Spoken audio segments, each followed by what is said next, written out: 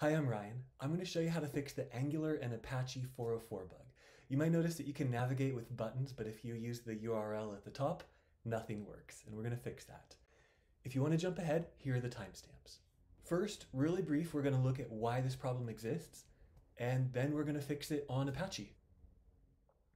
When we're testing our code, the problem's really not apparent because we can go to localhost and everything works, press enter or press reload and it works.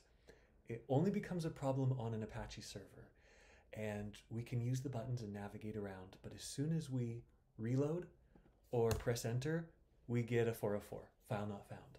We can look back at our code, and when we build, ng build, we get a distribution folder, and we'll see there's only one file, index.html, and that's the problem. Apache only sees index.html, but Angular uses routes that all loop back to the index file.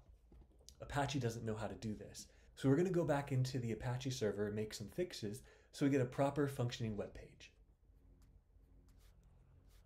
Okay, the first thing I'm going to do in my Apache server is go to the folder where I have my HTML files. So for me, that's var www, then the name of the website, HTML. Now I'm going to create the .htaccess file, so sudo nano.htaccess, and I'm going to paste this code in. Code's in the description.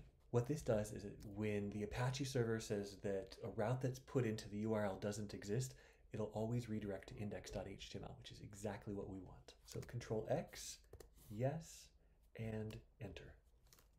Just LL to make sure it's there, and htaccess is there. Okay, next I'm going to go to cd, etc, Apache2. And by the way, I'm using Apache 2.4, and I'm going to edit the apache2.conf file. Sudo nano apache2.conf. And at the very bottom, we have directory tags. You just need to go to the var www directory tag and say AllowOverride All. I'm going to exit out of the file. You'll need to save it. Honestly, the next line, I don't know if it's required. It doesn't hurt to use it, and I do use this. So it's sudo a2 nmod, E-N-M-O-D, rewrite. Okay, the last thing to do is restart the Apache server because it reads the conf file only once on startup.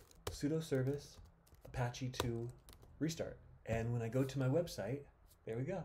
I can go to home, I can go from the URL, and I can type it in and get there. That's all it takes to get rid of the Apache Angular 404 bug. Thanks.